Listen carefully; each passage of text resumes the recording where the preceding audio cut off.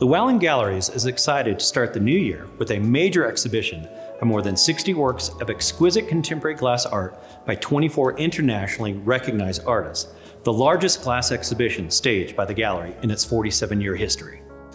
Glassen Wonders, now on view through February 17th, features the myriad expressive possibilities of this versatile form, including significant works from the museum-quality collection of Dr. Arnold and Doris Roland, as well as many of LewAllen's esteemed glass artists. The Rolands began collecting glass in the early 1990s. Major art patrons, as well as part-time residents of Santa Fe, the Rolands began acquiring works from important glass artists, schools, and studios nationally and internationally. One of the highlights of the collection on view is a rare major work by the late Czech couple Stanislav Libenský and Jaroslava Brychtová. Working together, they transformed glass into what they called color in space. Libenský painted and sketched the designs while Brychtová made the clay models and oversaw the casting. Glassen Wonders presents a variety of glass-making techniques and forms.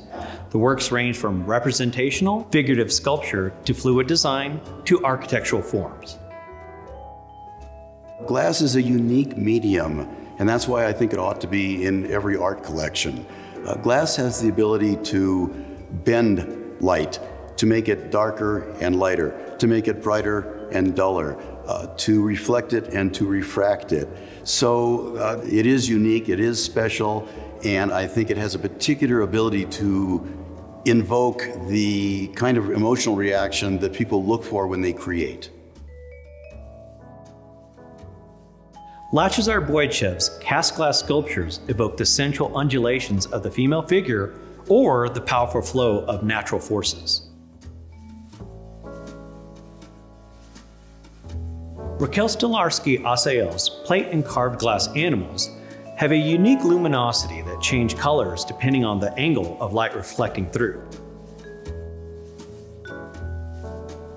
Dutch artist Peter Bremers' kiln cast glass is characterized by rich earth-hued tones, angular structures, and intricate cut channels. The cast glass figures of Lyon capture gestures and nuances with exceptional subtlety and strength. The process of making a glass figure begins with making a clay model, perfecting that, having it made into a rubber mold, which gets wax put into it. The wax gets finished, then the wax is invested into plaster and silica that can go into the kiln.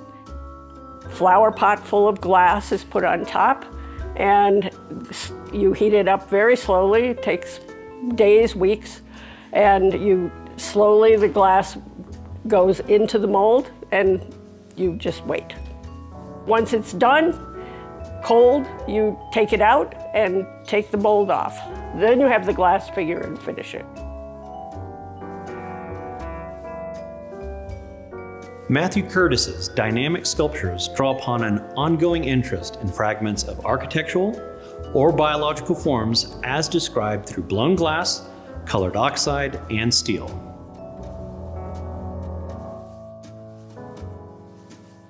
John Kiley's blown, carved, and polished glass sculptures examine the relationship between interior and exterior forms and often inhabit the cusp of liminal space using color and transparency.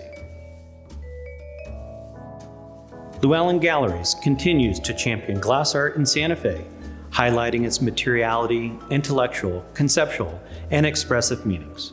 We hope you'll take this opportunity to experience Glassen Wonders or visit our website to view these extraordinary glass works.